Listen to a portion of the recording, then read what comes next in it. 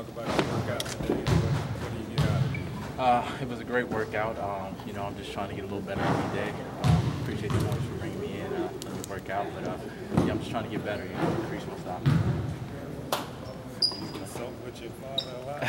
Yeah, so I consult with him. We go back and forth. Kind of teaches me everything he learned and the ins and outs of the training camps and workouts. So that kind of was very helpful coming in. A lot of guys don't have that, and that's been a positive thing for me. So yeah, he's been a positive influence.